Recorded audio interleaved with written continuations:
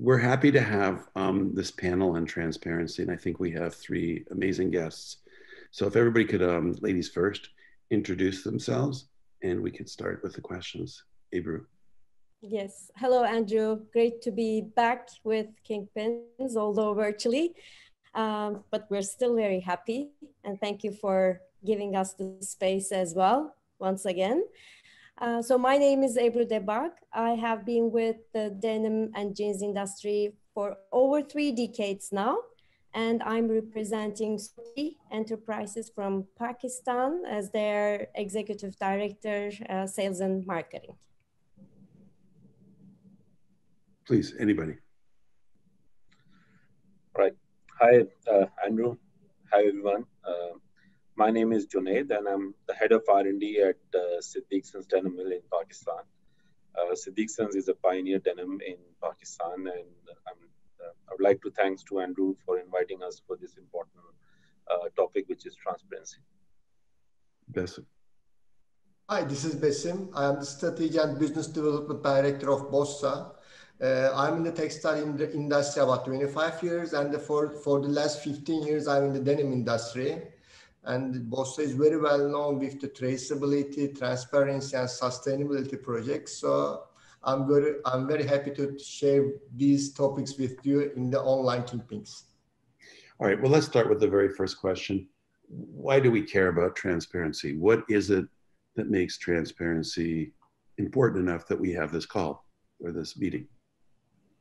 You want to answer that, Junaid? Let's start with you. All right. So transparency, right, this is the magic word, that's been around last couple of years, and it has become very important for everyone because, especially after a few incidents in our garment industry, everybody wants to know where they're manufacturing their product, where the raw material is coming from. And especially, now when everybody's looking into sustainability, so the transparency is very, very important for us. So people want to know how responsible their suppliers are, from where do we get our raw material, what is the real commercial value of the product, and, what is the story behind what product they're buying out of market. So I feel, this is a very, very important thing for the future of our clothing industry, and we need to be more transparent so we can transform all the knowledge to the end buyers. Besim or Ebru, do you have anything extra to add to that, or has that been covered? Well, actually, I want to say that no one has ever looked at a barrel of oil and said, this would make a nice pair of jeans, right? We all know this. And we all also know the dynamics of our industry, how it operates. It's this complex, gigantic machine. So why does transparency actually matter? Because it's kind of like for us at Soorty, it's a holistic approach. And we're trying to kind of redefine the company's vision and mission, what we stand for around actually transparency.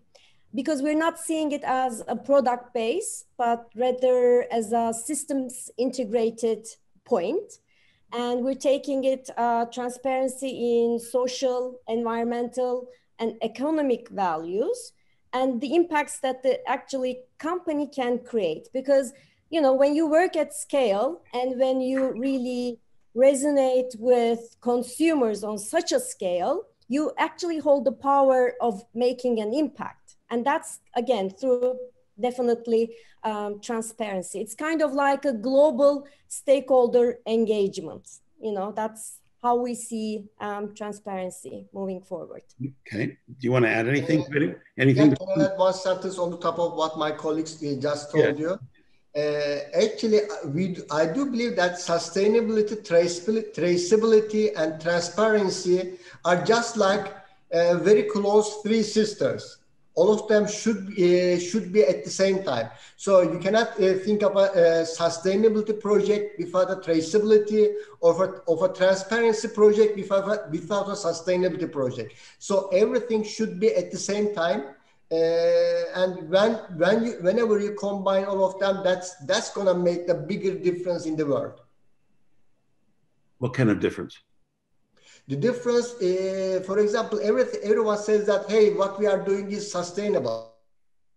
But in order to do, in order to, if it's a sustainable audit, or you should, all the details of the data should be very open. For example, if you cannot prove these data with the as-state studies, or if you cannot prove these data with the traceability stories, then I don't think that whatever you told is going to be the future of the world. So if you are willing to say, hey guys, this is sustainable, it should be traceable as well.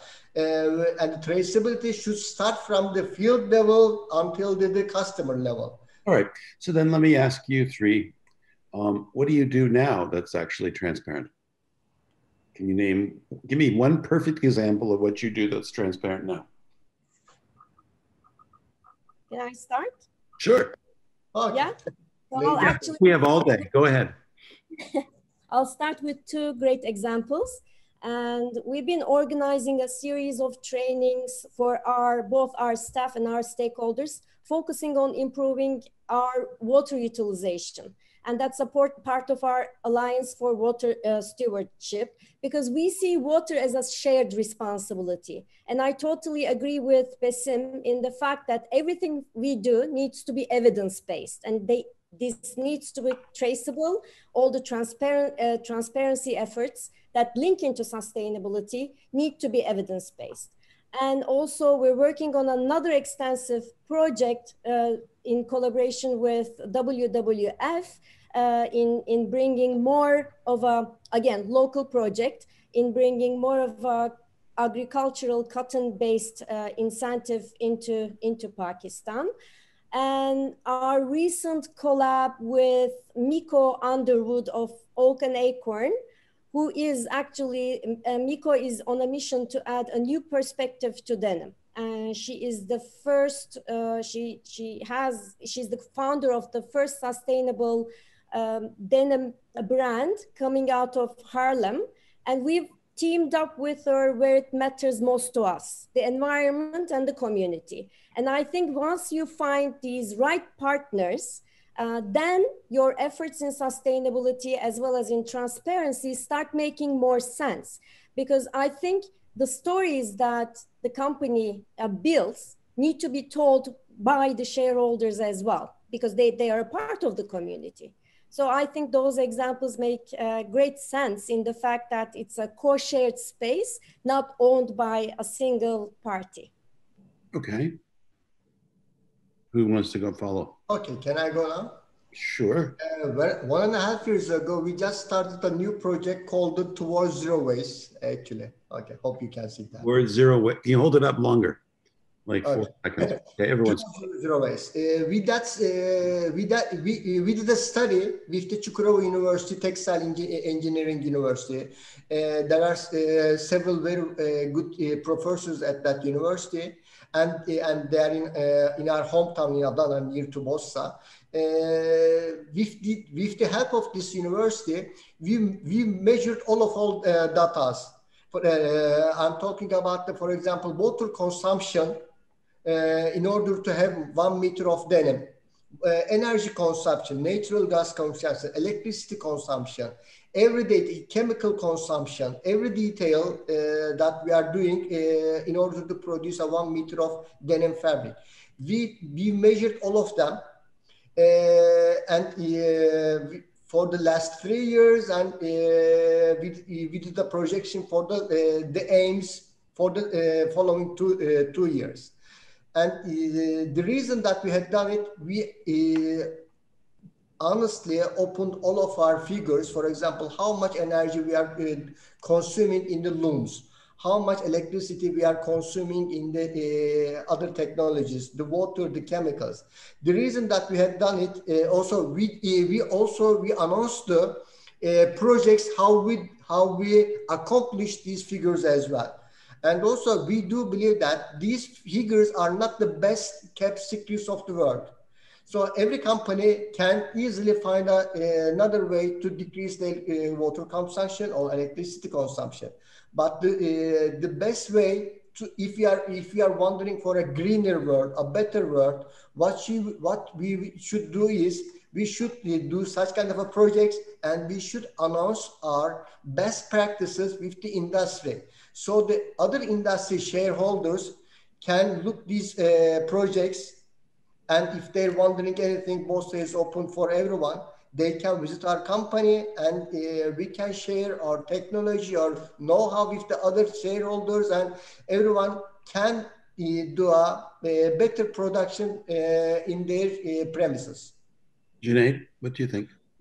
Yeah, so I would like to second all the gentlemen, that what they're doing, we are doing the similar things as well. So basically, I think now the industry has become more responsible. So we have also digitalized all the data that we have in our production process, because we are a fully vertical setup, so starting from the spinning till end product, we have digitalized, we have started to take data from all the process that we do on the product.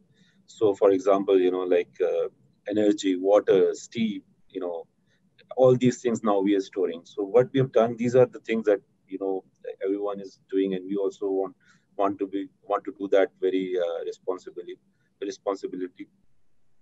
On other hand, what we have done, the best example we can give, that we have invested in our 50 laundry. That is the only laundry available in Pakistan right now, and this is in line with this transparency concept where Genealogia, has come up. Genealogia has introduced this technology where we have to be very transparent, and all the EIM score that we put now is on their online server, and everyone, they give access to their users, where a customer can go on their website and they can access all the EIM score through Genealogia server, which is a third party in this case, and verifying all the numbers. Who's the third party? Is Genealogia. They're a third party? Yeah. Why are they a third party when they're also the supplier? They are the stakeholders with us as well, but it's a third party between us and our customer, and they verify when we do any recipe, we make any recipe in the garment laundry, we upload all the data online into their machines, and it goes into their server. So they give an access to our end customer, who can go to their website and check all the recipes and all the resources we have used during that specific product. All right, can we go back to denim for a second? This is a question that wasn't on a list of questions, so I'm just going to fly with it. Do you guys think it's possible in the next couple of years for every denim mill that shows a Kingpins to supply us their electrical bills, their carbon output, their water consumption? Can we have that? Do you think that's a reasonable request? We should have it, because the Internet of Machines exists. We've been working on it. Yes, it does exist, especially in the laundry. I mean, it's another way to link fabrics into it, but in the laundry, there's a software. I mean, but let's start with simple things like spinning, for example. If we're all going to be transparent as an industry, then we should have the data on what it takes electronically, or from electrical use or energy use, of what it takes to spin. And then there should be something for weaving, like Besim said. If you wish, we can share all of our data tomorrow. You can have all your data tomorrow. So really, so then we could actually look at it and then see output and then compare how everyone's doing. You think that's a reasonable request for the next couple of years? Definitely. Yes. Okay. So then Can I add one thing on that? Yeah. Sharing data is not enough. Also, we should tell the procedures how we achieve that data. Yes. Because only data is not helping. So in order to help the industry, we should help the other denim factories how we achieve that data. If they think it's great. They should clearly ask us, or we should ask them. Well, one of the issues is going to be some machines, like for instance, in weaving, some machines are faster than others. So that's the saving, Anyway, let's go to the final question that I had. We're all doing this amazing job. I think as an industry, we're out of control. Great. Everybody's really, really into this. We're working really hard. Does the consumer realize, or does the consumer care? And if they don't, what do we do to make them actually care and appreciate what we're doing? Ebru, I'll let you go first. Or you the last, Ebru. What would you like? Ladies. That's okay. I can go ahead. I think we're seeing a definitely a progress in the consumer side. So we've been discussing about sustainability and whose responsibility is sustainability for the past decade, right? You know, every time we get together, it's your responsibility, my responsibility. It's actually, I had another way of thinking, but the more I think about it, it's actually the responsibility of the industry to do what we're doing, you know, and then find the right language to engage the consumer where they understand and reflect to. Like, you know, most of them understand organic, most of them understand water consumption. Well, I'm saying most. There's of course a lot to be done still. And this is why, for instance, we have actually launched a sustainability dictionary on our Future Possibilities platform. And we're trying to educate every stakeholder. It could be the customer, it could be the consumer, it could be the students. We had a recent engagement with Scott University, where we got together with the design students. It's a multi-layer job, you know, and it's again our job to communicate our efforts in the right way and educate and train the consumers and all the stakeholders. Junaid, thank you. Junaid, thank you. Junaid. Yeah.